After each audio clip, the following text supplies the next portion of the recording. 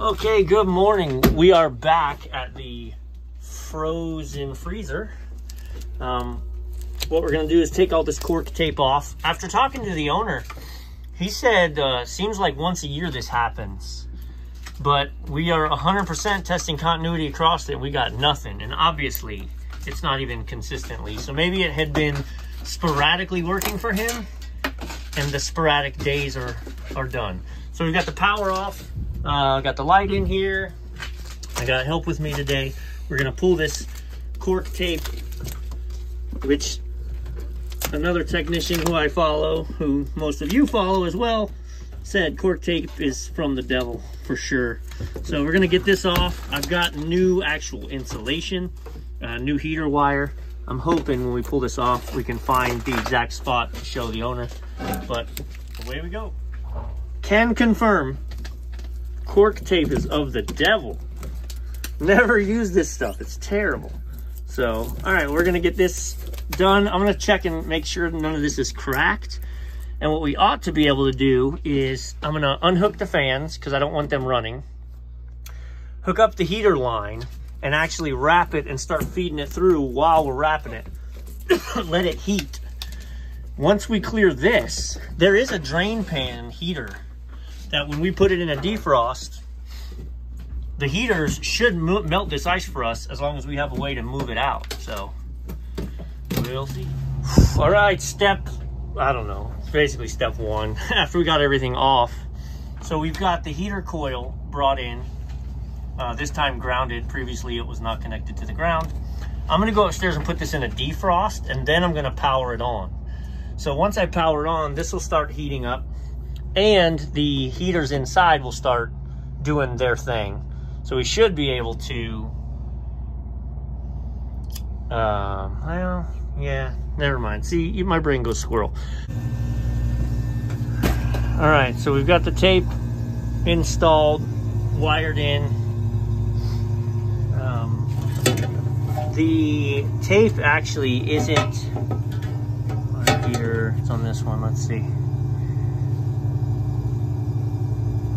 The tape isn't powered during a defrost, it's only powered during cooling circuit. So we unhooked the fans, so they're not running, put it in a cooling circuit so that I can run this. We went to pull amps and it was like 0.14. It's not much, but you can definitely feel it. My FLIR is too cold, it doesn't want to boot up in here. I've had it sitting in here, so boo. But we're gonna insulate this and then let this run for a little while, clear this drain line. Once we start seeing water outside, then we'll kick it into a defrost. We'll know this is clear. So here we go. Oh, also, insulation, right? I mean, this is the difference between buying crap insulation from Home Depot or Lowe's and going to the parts house and getting insulation. It's 3/4 inches thick. It's designed for a 3/4 inch pipe. I could have gone 1 inch, but this has a really nice big overlap and self-sealing. So this will be much nicer and actually insulate instead of the garbage that people do. Or cork tape, boo. That's nice. So real tight to the back, real tight to the top. And then I second it with electrical tape just in case that factory seal tape doesn't hold, but that's insulated. All right, we have insulated up top and we got water dripping out of this outside. So I know the drain line can produce, can deliver the water. So what I'm gonna do now, and I already confirmed this once, I know I'm whipping you all over the place here. Let's look at the heaters. All right. We got 2 amps on that heater. Let's take a look. We should have 3 heaters. Yep, we do. We got a heater here, 2 in the coil and 1 in the pan. This is not made for, that's the one I already checked. 1.77, and then the third one is here.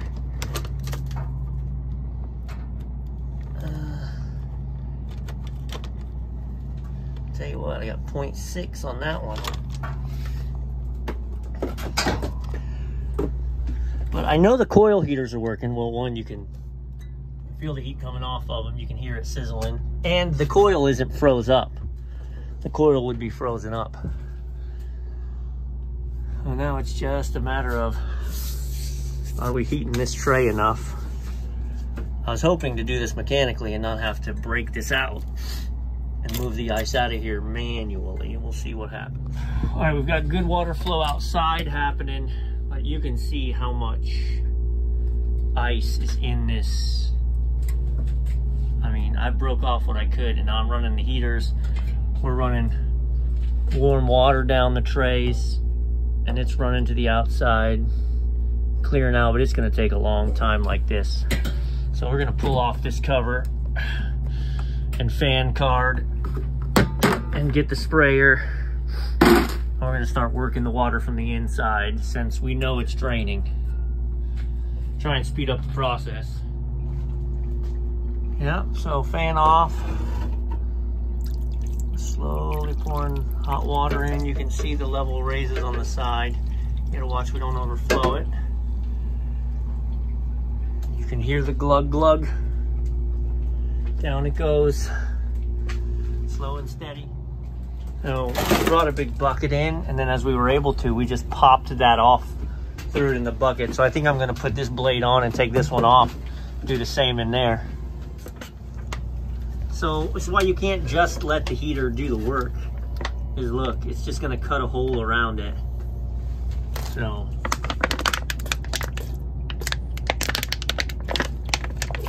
this is our delicate methods where there's no hose available to reach to this point. And actually, I don't want to bring a hose in anyway. This is actually what I've been doing.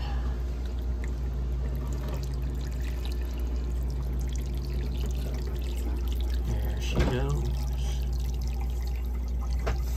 And then we get to the point we can just pry that up. All right, so we've got our ice melted behind the fans. I took my big light out, sorry, so we're just dealing with this. My helper's headed to the roof to kill the defrost. We've reconnected the fans. So, gonna get our screws in there. We're just waiting to see that it kicks on. And then we should be done with all of the ice nonsense in here.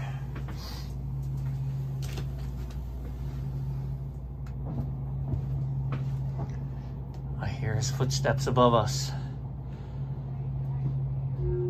Ta-da!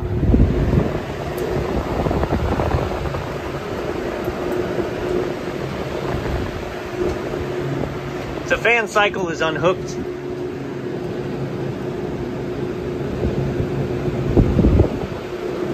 Yeah. Heater's turned off.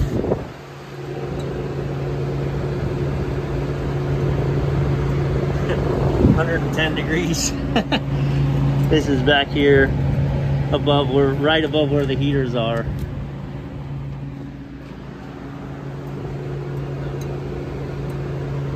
It's only 99 degrees in your freezer, don't worry about it. All right, there you go. She's pulled down. She's already 25.